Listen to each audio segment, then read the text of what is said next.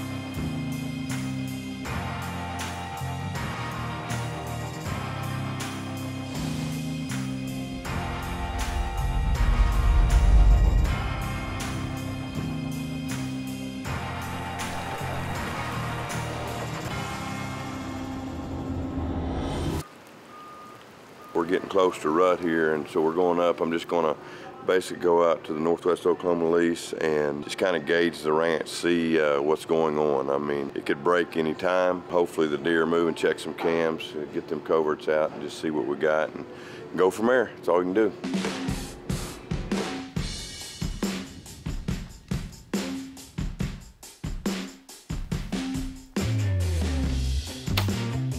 All right, what I'm doing, guys, I shoot a single pin sight. And I get asked a question all the time, like, well, how do you move it, da-da-da, if something happens fast? And here's the deal that I don't do. I got it set on 25, I just shot at 25 yards. I'm not gonna move it. Now, if it's past 40, I move it. But right here, I'm gonna shoot 25 yards, and I'm gonna hold right where I think and see what happens.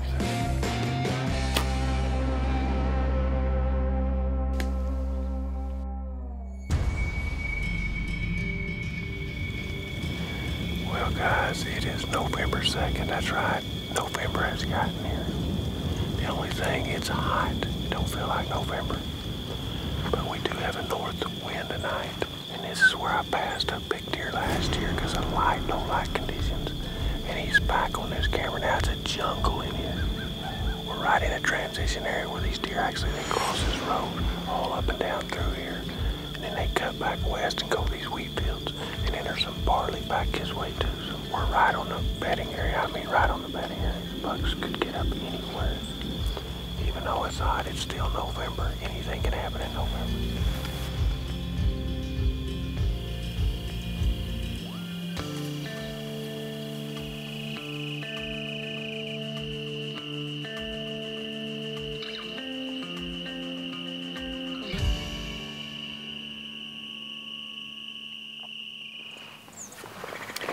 Stuff in here last night, snuck in here. The big story is we came up here yesterday because we had a few daylight pictures, and it was actually going to be a little bit of a cold front, but the ranch, I mean, it just isn't ready. It isn't ready to hunt. It's November 3rd, but it's a ways away. We're going to pack up and head to the house and leave for a while in the morning. You got to check the pulse of them, and that's what we did. We come here to see what was going on. And now I know nothing. Oh, here's a buck right here. That's him. Here he is. Here he is. Oh, God, he's a giant. Right here. He's going that way. He's not going to come, I don't think. That deer is a giant. Gosh. I thought that's where he'd come from this morning. He's been over on that wheat, and I figured he might come back in here and bed. And we're learning. That's what you do. That deer will probably net Boone. Another week or so, you can kill him right here, because he'll be coming in here checking does.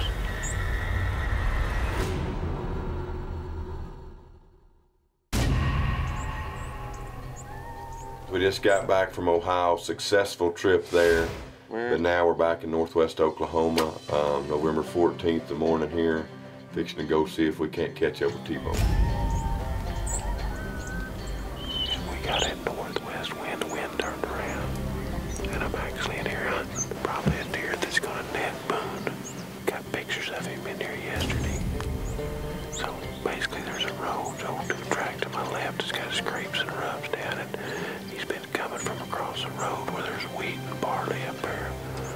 just gonna stay north until about 3 or 4 o'clock. We're gonna stay till then. We need a north wind.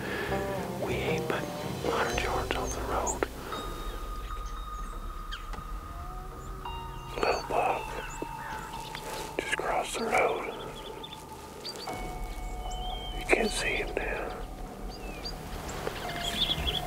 Buck coming right down that new track right here from the west.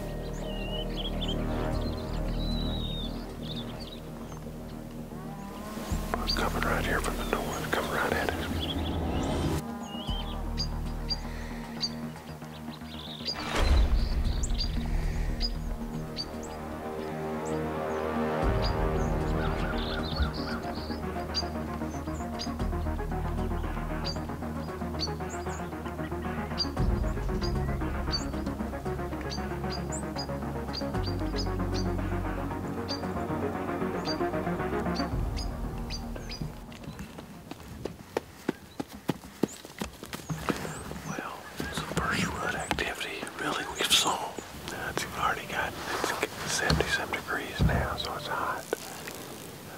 November 14th, good date, just bad temperature.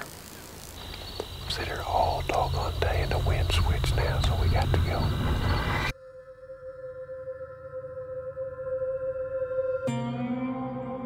Just getting around this morning. Pretty excited. This is the first big cold front that's hitting here, so I'm excited about that. Maybe get T-bone one of these good bucks on her feet, but it's a grind for sure. One thing though I am excited about, my dad is coming in this evening. He's gonna crossbow hunt a little bit right here before rifle season, and then we're gonna get to rifle hunt together in Oklahoma here, which is a tradition, so definitely looking forward to that. Doe right here in front of us cruising. Out moving around cold. That's that big white sucker. Oh, dude, that's a big deer. Dude, that's a good deer.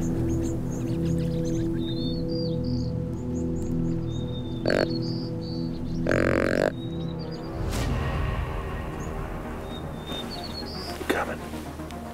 Dude, that deer looks 5.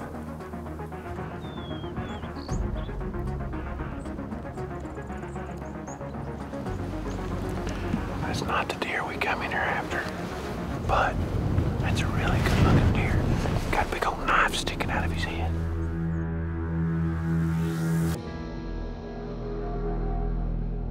Back in my heater bodysuit. I haven't called pretty much all morning, just to that buck I saw. And the reason why I'm hunting one deer, I don't know the personality to him really well. I've called to him one time, and he didn't like it. Number 2, so I don't know if he's got a doe, and if I call and he's got a doe, they're gonna go the opposite direction. The buck I'm after was here 3 days ago. As far as the camera goes, he still could be in this area. I'm really feeling like he's got a doe. Yeah, we're hunting out of a blind this evening. The north wind's been blowing hard all day, but I set this blind a couple of weeks ago, and there was deer all around this blind, hoping them bucks might be around here.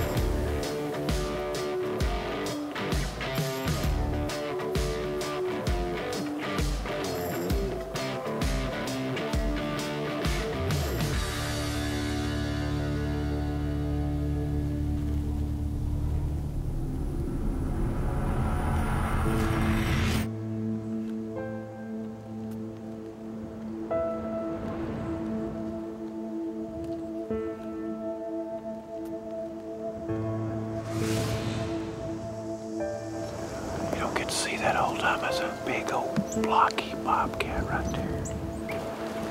Deer right here. Right here close. That's a big deer. Oh, that's an old sucker. I passed him last year. That deer's like 8, 9 years old.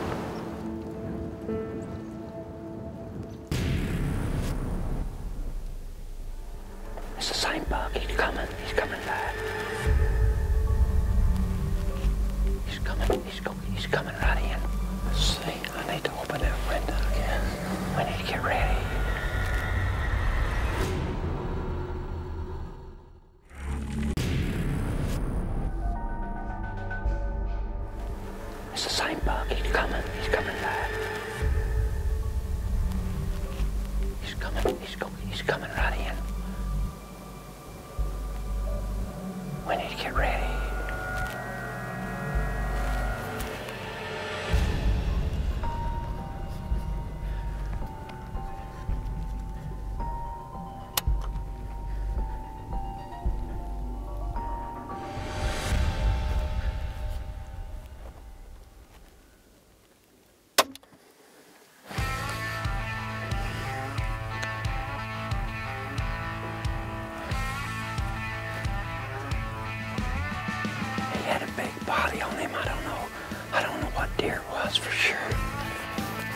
I seen him go down over here.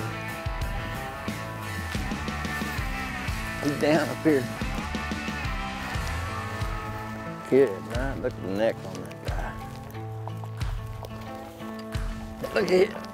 He is a brute. He's an old deer, older deer. He's probably six, maybe even older. Good mature buck. It's a good 8-point buck up here at northwest Oklahoma. Yeah, Jeff said there's a brute in here, bobtail, and we got him. A bunch of us in camp just having a good time. This just tops it off here. What do you say? What's going on? Look here. Man. Or what do you say? Old bobtail is down.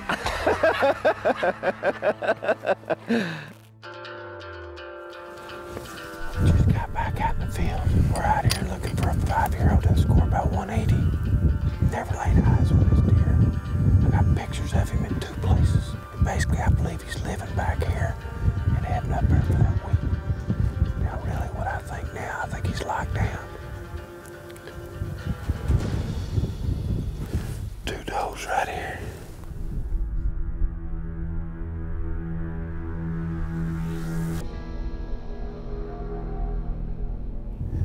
He just jumped the fence coming right at us. Big framey buck. That 8-point, probably 4-year-old. Well, if this was a good buck, we could kill him. We did see a good buck today, broke up. We are going to, I'm just gonna dig in here. We're gonna dig into this ranch. We still haven't seen our shooters. Gonna dig in for the next 7, 8, 9, 10 days, whatever it takes.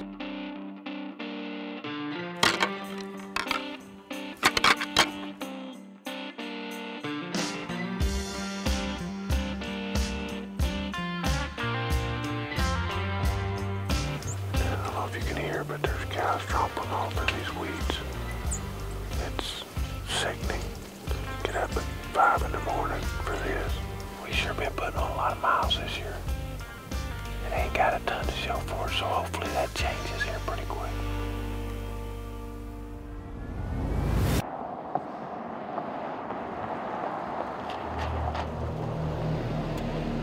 Still got the Bagara and the bow, but we're in a tree now. Back over here hunting that deer I call T-Bone. Man, I tell you, it'd be so sweet to lay our eyes on him. We have struggled.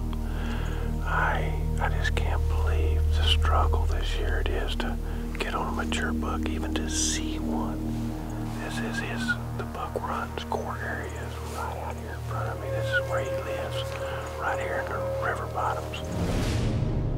I want to talk to you a little bit about why I hunt this spot. Right back this way, there's bedding all back to the north. There's bedding all back here to the east. And basically I played this with a north wind. This set is just literally 50 to 70 yards from a main dirt road. As long as we got that north wind, north-northwest, north-northeast, it gets across that road. So it almost makes this set a bulletproof set. We park up the road. You know, obviously we're not gonna just park right there on the dirt road, but we're parking up the road about a quarter to a half mile, walking down the dirt road, and then we're coming back, easing into this set. Now there's a couple other bucks in here. There's an 8-year-old 140-inch deer that I wouldn't mind shooting, and then there's probably a 145, 150-inch wide, big 9-point with a knife sticking out of his head. I'd be glad to shoot him too. So we had an encounter with him the other day before rifle season, and I called him in. He combined us and then went out this way, and I never got a shot at him.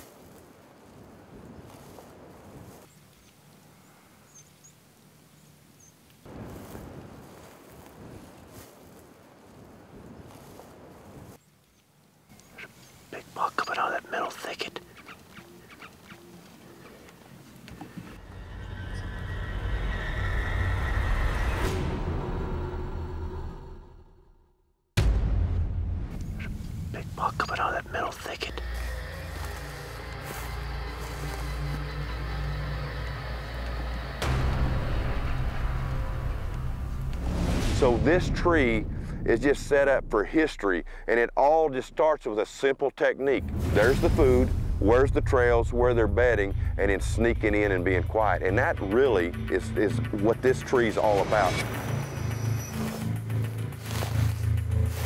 Right here behind this cedar.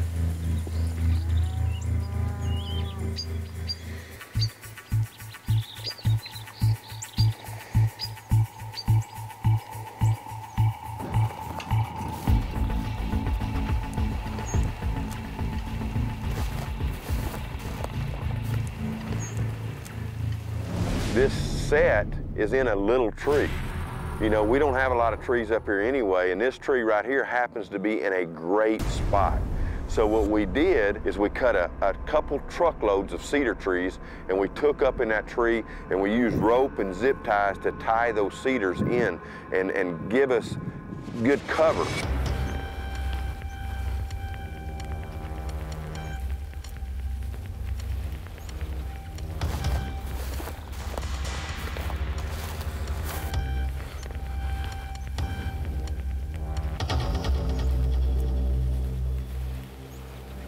Literally, I didn't even see this deer till he was halfway from that salt cedar to this tree. He comes up right here, and you could tell he just got up, and he was right here, he stood.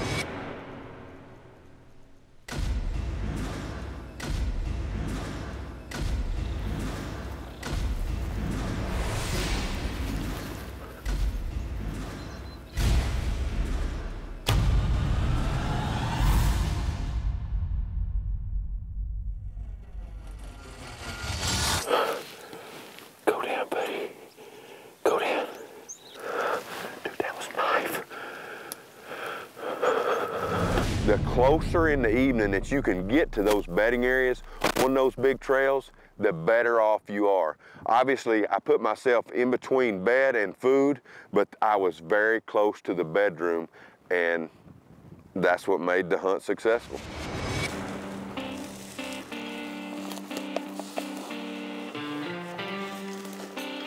Look at the frame on this sucker. My gosh. He's got a broken eye guard, but other than that, let me tell you something. That is a stud right there. Look at that knife. That's what we called him, knife. That's a 150-inch 8-point, boys. I want to thank the good Lord. Y'all might get tired of me saying that, but it's the truth. I couldn't do any of this without him. And hunting this, he teaches me so much through hunting. I'm tickled to death. Tickle, tickle, tickle.